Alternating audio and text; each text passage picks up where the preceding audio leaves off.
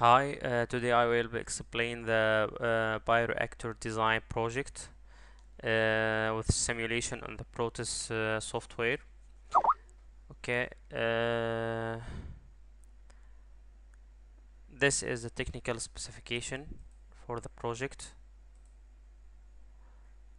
What the function of the bioreactor exactly? What must it to do? Here the technical specification of the reactor. The reactor will count with the four sensors: temperature, humidity, oxygen, and CO2 nitrogen. Later will we add more sensors to take this into account. If the temperature goes below 13 degrees Celsius, the heating until will turn it on. When the temperature value is bigger than 33 degrees Celsius, the heating unit will turn it off. The idea is to build a system capable of keeping the same temperature over a long period of time. When the value of the oxygen goes below a fixed value, the pump will turn it on and will open the valve for 5 seconds to inject the specific amount of oxygen to the reactor. Then close the valve and make new measurement after 10 seconds. Same applies to the system for the other gases, nitrogen and spring water. The gases out valve will open for the 5 seconds when the valve of CO2 will go above a fixed value. The value then must close and make another measurement after 10 seconds.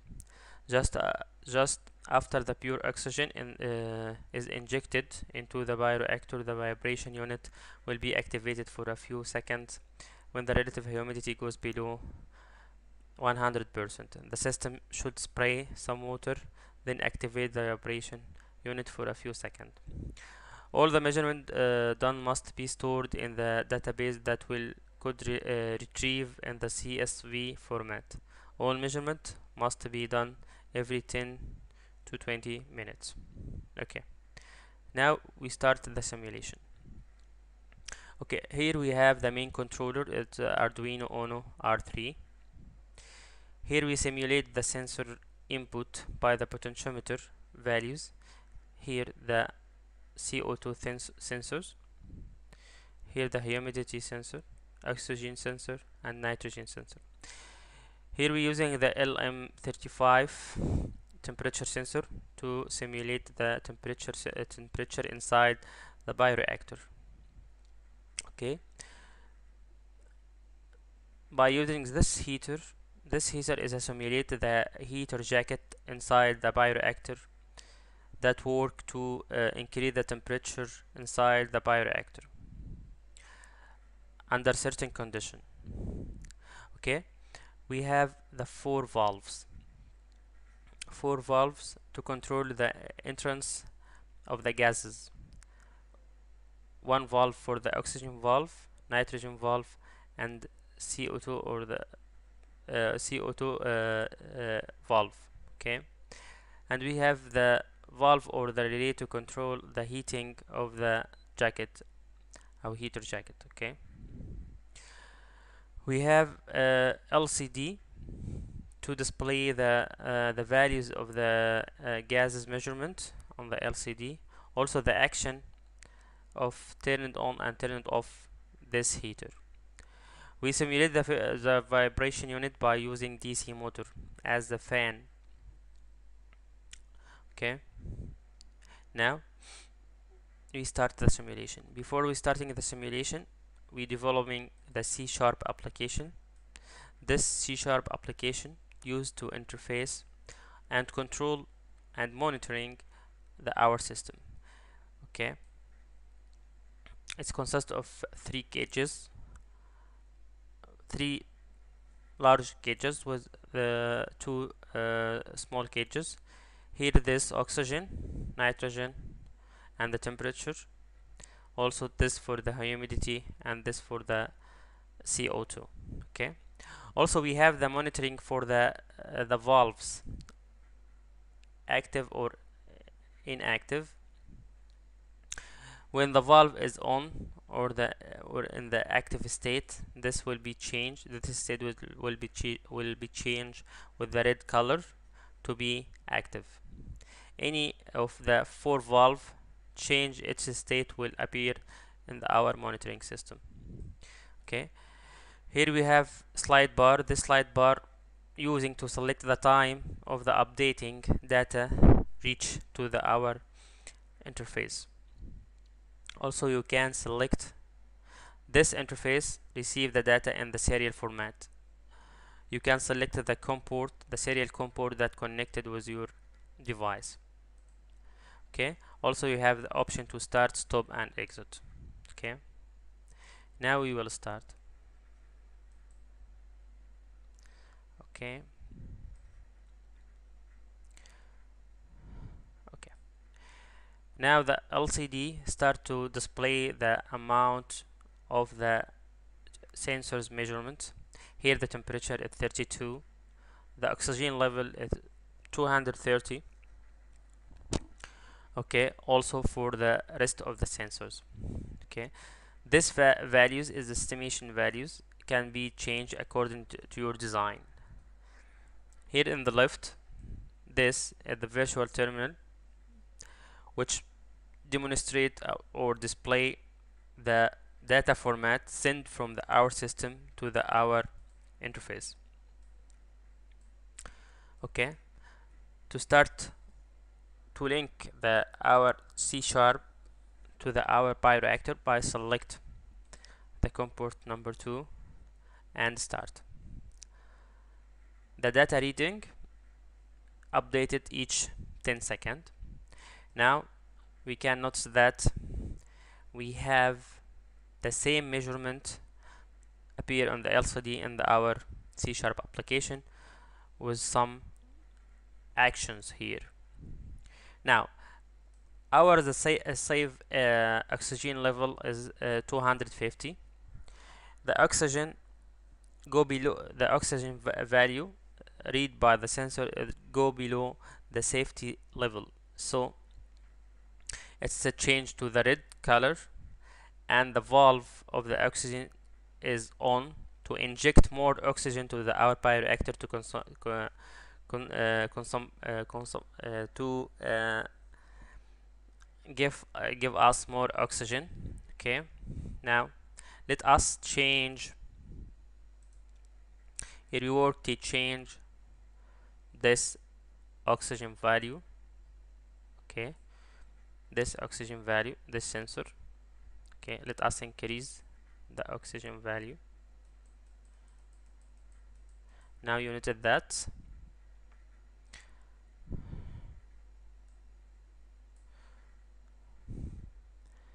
okay, oxygen value increased, go to 200. Yeah, I think you say that, and the data format is updated, that send it to our C#. Also the C# see the new value for the oxygen, and now we in the save range of the oxygen, and the valve of the oxygen is inactive. This operation is the same for all valves. We can try another one. Let us try another one. Let's see the nitrogen. Okay, here the old value of the nitrogen, where this value will be changed, decrease it.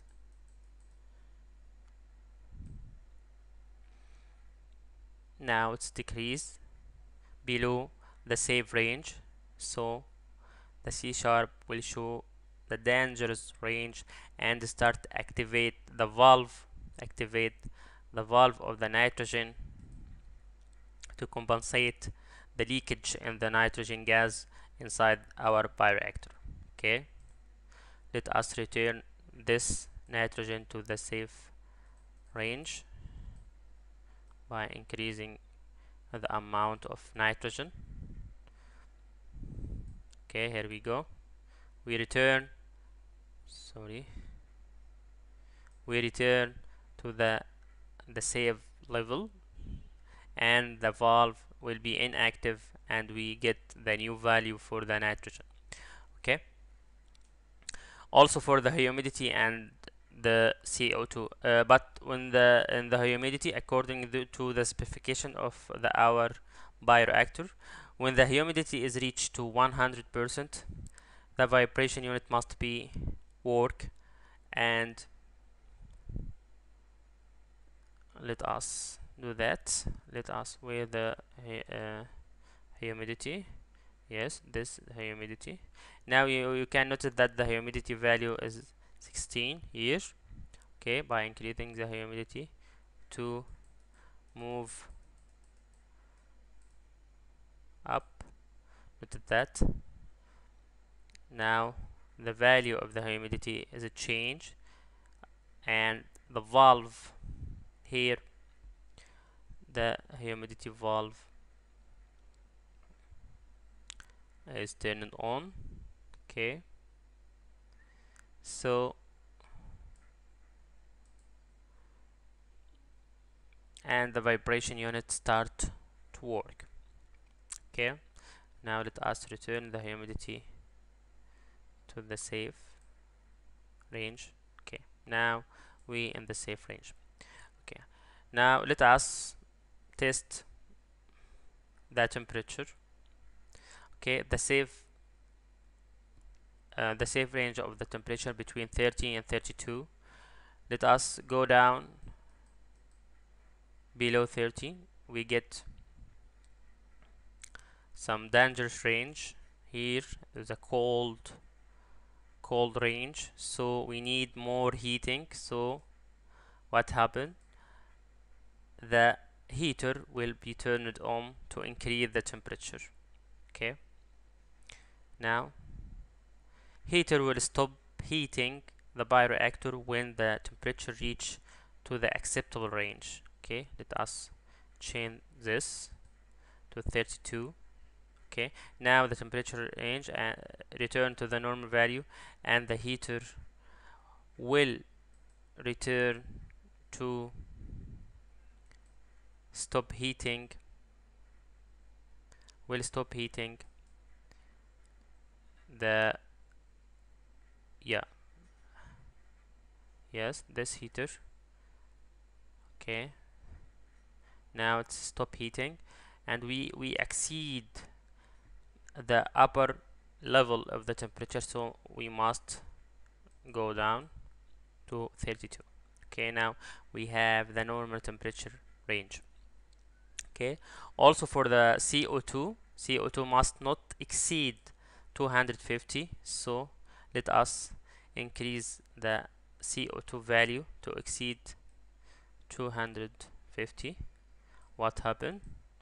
Notice here, this will be changed now, and we in the dangerous range. So, and the valve of the CO2 is turned on to release the amount of CO2 outside the bioreactor.